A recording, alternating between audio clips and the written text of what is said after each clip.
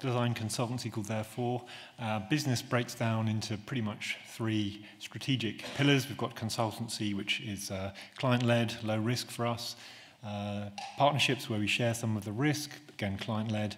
And ventures, where we sort of walk the talk, get behind our own product ideas. You're about to see a screen grab of my iPhone home screen to show a journey that we took through a crowdfunding campaign. Happened about 6 months ago. Note the horrible inbox.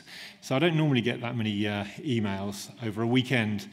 We did a crowdfunding campaign for a product in one of our ventures, which was to develop a unique light. The light called GravityLight is designed for off-grid communities in the third world, and it's a realistic alternative to kerosene lighting. It has a revolutionary kind of new approach to creating light by lifting a weight. It takes about 3 seconds to lift this weight, which very slowly falls to the ground, taking about 30 minutes to power a light, all for free. It started as a brief from SolarAid, a charity looking at doing a low-cost solar lantern, but due to the batteries, you need to store the energy from the sun in batteries. The batteries are the weak link in both longevity and cost. So rather than harvesting sunshine, we looked at harvesting gravity, and GravityLight was born. Unfortunately, our funding then ran out, so we launched a campaign on Indiegogo. We were set about to raise $55,000 for a 1,000-unit trial in multiple sites in the developing world. We ended up raising, as you can see, just shy of $400,000. So how do you engage with the crowd? The upper slide here shows a storyboard for our short movie pitch. Now, the movie is completely critical in a crowdfunding campaign. So we planned it very carefully. We wanted to communicate a whole number of different components, but ultimately it needed to be very blog-friendly. I'll come back to that. So we wanted to show how we could improve life in developing countries by replacing kerosene, which is extremely damaging. We have a safe alternative, and we wanted to show this development journey, showing the real process we go through to successfully kind of execute this light. Well, this is a screen grab from day 4, and by then we'd already hit our target. It's a 40-day campaign. We could see that the get one, donate one model, which we had as a perk, was becoming hugely popular. I think people in the developed world wanted to have one in their shed so they could tell their neighbours and friends how they've contributed to changing the world. Again, beautifully powerful. And then due to the rapid interest on day 4, within Indiegogo, our go-go factor, which you may hear about later, kicked in. So we were then promoted on the site itself.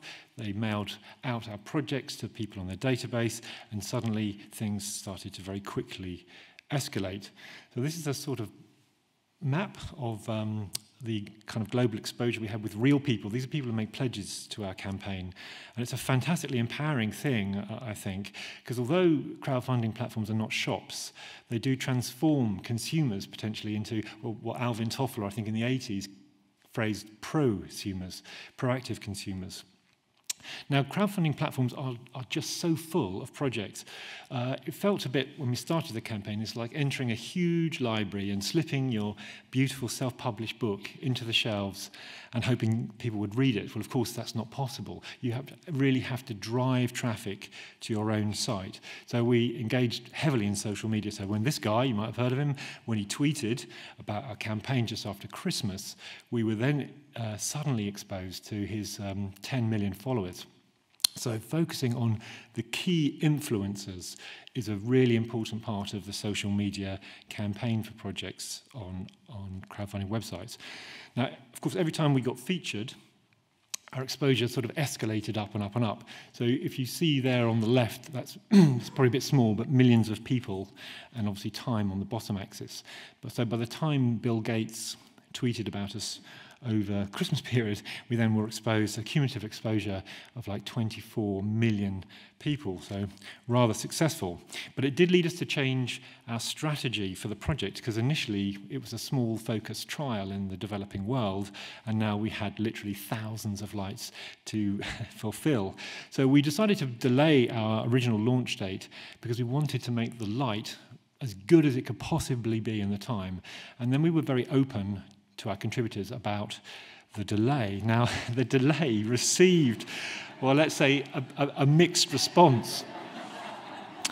And equally, we found this throughout the whole campaign. So at the very beginning, someone posted, "It's a scam. This light couldn't possibly work. It wasn't physically possible." And rather than jumping in, we let it self-regulate. Someone then posted some calculations, and it was actually, if you can keep cool, it was really good. Another part of our campaign was to reach out to find companies that already operate in the developing world. This is actually one of our guys, technical director, who's out in Sri Lanka trying to connect with partners who know the local markets for the trials. We now have 48 trials going on over 25 countries. This is the final light which we'll be trialing. It has some intrinsic extra resilience, it's shockproof, it shows when it's overloaded. So pre-crowdfunding, we had this sort of simple conceptual question, is this light attractive in the developing world? And now with this funding and the great enthusiasm behind it, we know it is, but actually how attractive. So in essence, we are a startup. There's huge challenges ahead. How do we reach these around 2 billion people who still use kerosene? Obviously, we need funding to try to scale our project out.